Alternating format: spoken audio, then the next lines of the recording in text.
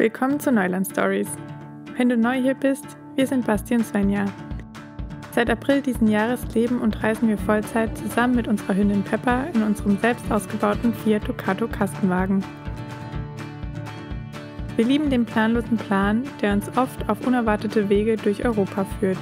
Diese Woche kam jedoch weit anders als geplant und wir mussten das Reisen schlagartig auf Pause setzen. Und zwar waren wir am Freitagabend mit der Pepper bei euch, mit diesem Geschwulst vorne an der Brust. Und wir sind jetzt doch in der Nähe geblieben und wollten fragen, ob wir nochmal einfach zur Nachkontrolle oder, also es ist jetzt deutlich zurückgegangen, sie hat jetzt auch kein Fieber mehr, aber wir würden es uns doch trotzdem gerne nochmal kurz angucken lassen, ob wir da heute Morgen oder heute Vormittag nochmal vorbeikommen können.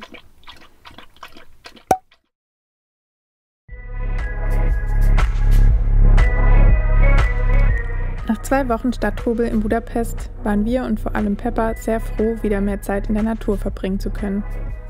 Wir haben uns schon fest vorgenommen, wieder mehr Bewegung in den Alltag zu integrieren und die Sonne ausgiebig zu genießen.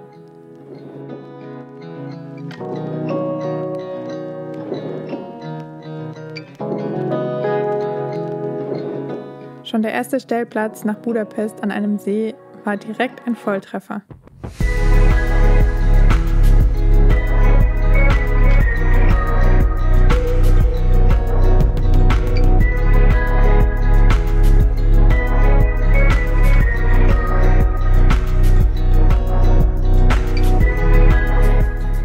Die Fahrt ging weiter und wir waren richtig gehypt von dem schönen Herbstwetter. Naja, bis... Es gibt schlechte Nachrichten. Oder traurige Nachrichten. Oder... wir kommen gerade vom Tierarzt hier in Ungarn und... Gott, ich weiß gar nicht, wie ich sagen soll. Ja, wir waren beim Tierarzt mit Peps und... Die hat seit gestern Abend so einen riesen Geschwulst oder also ein riesen Hämatom an der Brust und ist da auch schmerzempfindlich und fiebst, wenn man das anfasst und ja, haben das jetzt gerade untersuchen lassen und der Arzt meinte, das muss auf jeden Fall operiert werden. Es ist aber entzündet und so groß, dass man es jetzt noch nicht operieren kann und man das erst mit so einer Creme behandeln muss, damit das kleiner wird. Und dafür müssen wir jetzt 2 Wochen hier bleiben und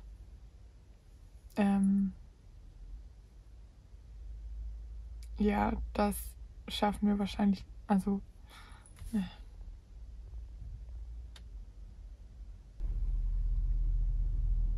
wir haben jetzt aber beschlossen, wir haben auf jeden Fall beschlossen, dass wir jetzt nach Hause fahren werden. Wir sind ja schon ziemlich weit westlich in Ungarn, also eigentlich schon kurz vor der österreichischen Grenze und ja, dadurch, dass es jetzt ziemlich kalt wird im Van auch und wir 2 Wochen nicht hier bleiben können und unser Zuhause eigentlich nur ein paar mehr Stunden Fahrt entfernt ist, haben wir beschlossen, dass wir nach Hause fahren, dass wir da zum bekannten Tierarzt gehen und ja, Peppy da operieren lassen müssen dann. Und deshalb VANLIFE vorerst mal auf Pause, auf On Hold für uns gesetzt wird.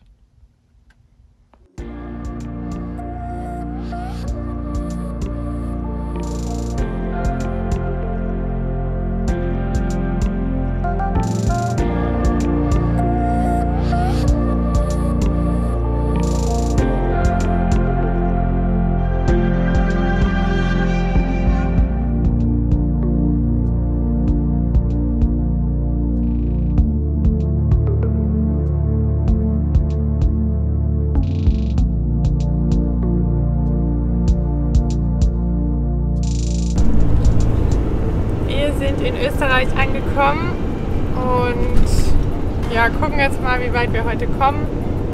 Fahren so weit wie es geht. Also fahren wir jetzt noch so ein Stündchen vielleicht und mal gucken, wie weit wir kommen und dann arbeiten wir noch ein bisschen und dann überlegen wir, ob wir dann noch mal direkt weiterfahren abends oder ob wir dann morgen uns weiter auf den Weg machen. Das Mausi hinten schläft und hat sich ganz doll verkrochen. Aber mit der müssen wir dann auch nochmal eine Pause machen.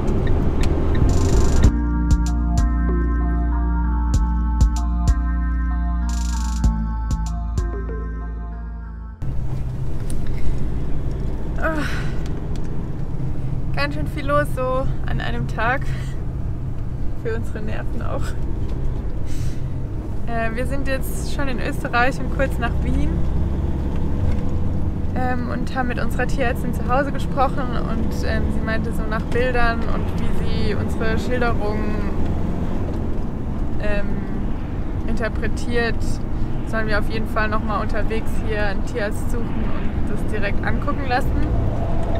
Und das machen wir jetzt auch. Wir haben schon bei einer Tierarztpraxis hier in der Nähe angerufen. Hier gibt es Gott sei Dank direkt auch eine.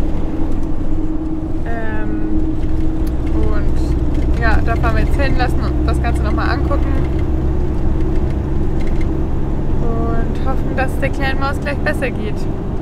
Und dann nicht gleich, aber bald.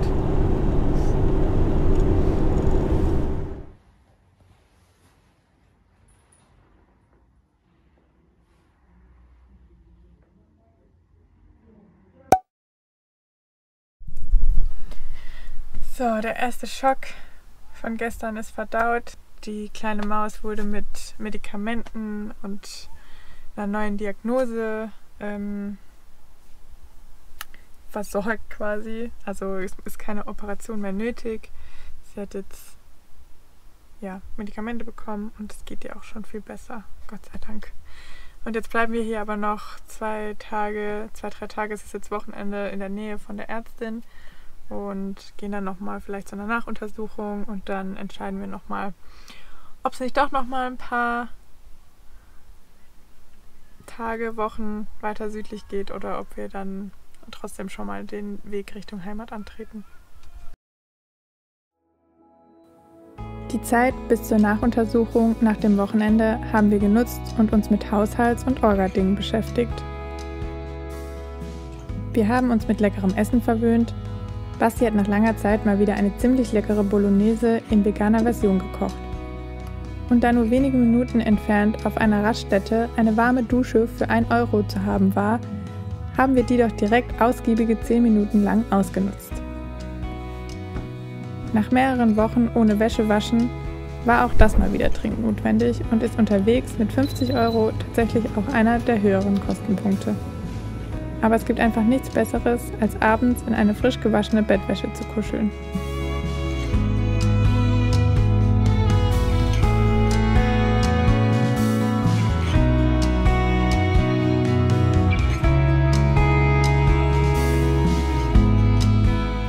Bewegung macht den Kopf frei. Deshalb haben wir uns die Zeit genommen, etwas Sport an der frischen Luft zu machen.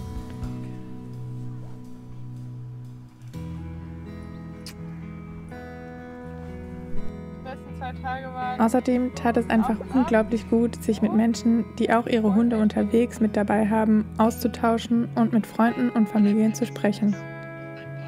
Wir haben Pläne geschmiedet und uns neben der Möglichkeit, doch nach Hause zu müssen, nach einem Weg noch ein wenig ins Warme umgeschaut.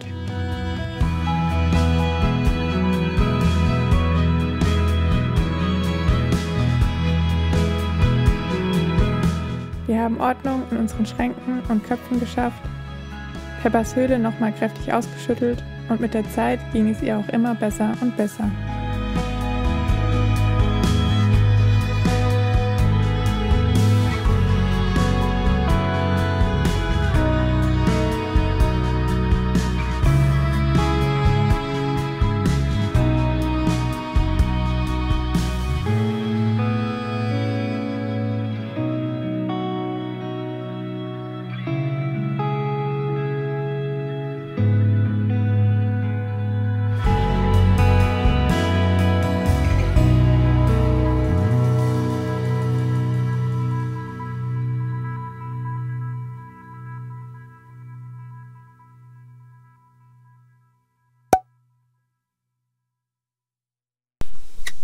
So, guten Morgen.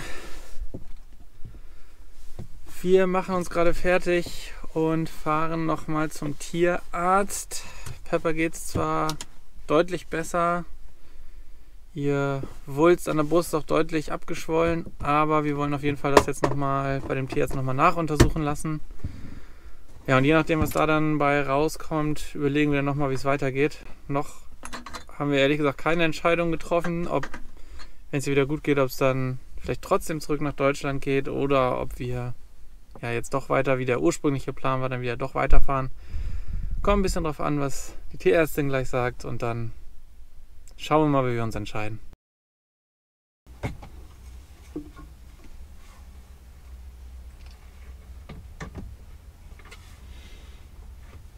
Also Bologna ist kalt und Regen.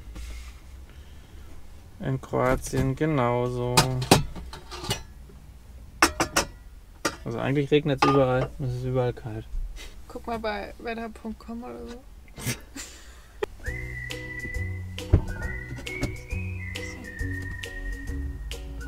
Die stand halt so. Bologna sieht gar nicht so schlecht aus. Die Emilia Romagna, das ist halt extrem schön. Rom ist gerade 18 Grad und sonnig. Verona oder Venedig, Bologna, Florenz. Und Siena wäre natürlich dann. Und Siena ist natürlich auch richtig schön. Da sind wir aber nirgendwo am Wasser. Das ist halt sehr blöd. Also die zweite Novemberhälfte sieht ziemlich gut aus in Italien. Kurzer Status bei uns. Peppy geht's wieder richtig gut. Die Medikamente haben geholfen. Sie muss nicht operiert werden. Gott sei Dank. Das heißt, wir haben uns jetzt entschieden, weiterzufahren und nicht nach Hause. Wussten aber nicht genau wohin, haben uns irgendwie zwischen Kroatien und Italien bewegt und jetzt haben wir uns für Italien entschieden. Wir haben jetzt erstmal Venedig ins Navi eingegeben, aber keine Ahnung, ob wir da wirklich landen. Aber wir fahren jetzt erstmal auf jeden Fall in die Richtung.